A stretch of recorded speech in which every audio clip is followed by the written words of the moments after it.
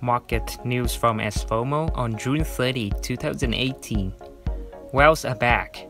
Ray recovered today. A nice weekend came to us, and congratulations to those who won today with Sfomo. A variety of signals announced by Sfomo, and users must have been struggling to catch up with Wells' movement today. Here are the growing coins from Sfomo in details. The first one is POWR Ledger on Bithumb.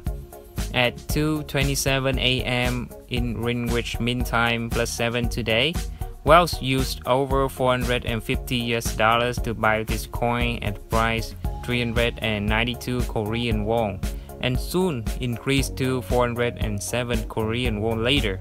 Successful order was $450 for this transaction just after 2 hours. At 4:15, the value of this coin reached its top 1,352 Korean won, increased by 232% at Bithumb exchange. The second one is STRAT on Bithumb. At 5:43 PM, over $900,000 placed to buy this coin at price 3,000 Korean won. And just after 11 successful orders, Wells filled their bag with an amount of STRAT worth $900,000. At 9:40 PM, STRAT's price increased to 9,300, which means increased by 76%.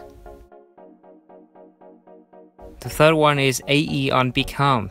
At 6:18 PM, more than $900,000 placed to buy this coin at price 2,529 Korean won.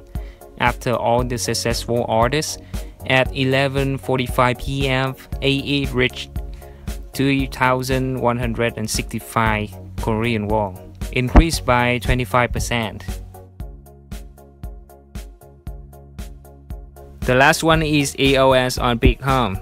At 2:34 PM, there was a well-placed $800,000 at price 9,200 Korean won to buy in this coin, and quickly all the orders succeeded.